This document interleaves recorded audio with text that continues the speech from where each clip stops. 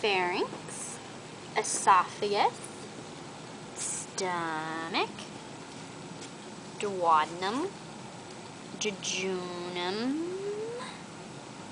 ileum, cecum, ascending, colon, transverse, descending, rectum, and then your anus.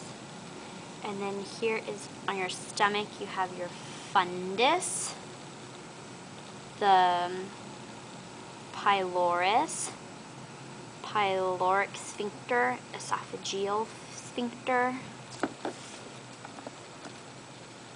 and rugae.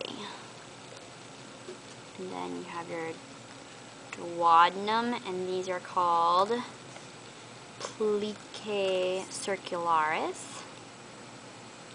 And then mesentery. This, yes, your mesentery.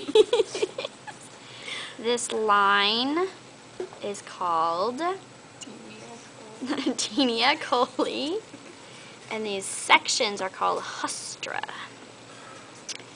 This is your hepatic flexure, splenic flexure, and then your sigmoid colon. Flexure. What else do we need to know? I think that's it. Appendix. Oh, your appendix. Ooh, very important. You didn't say the stuff with the gallbladder.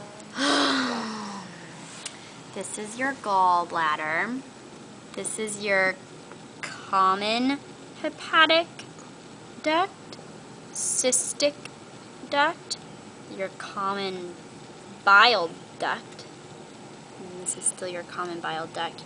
This is your pancreatic duct, and then it goes into your duodenum to make a duodenal ampulla. Yeah? What else do we need to know?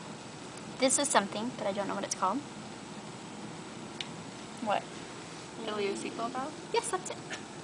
Ileocecal valve. Okay. Even though it's not on my little list to know. Okay, we're done. Are we done? Yeah. I feel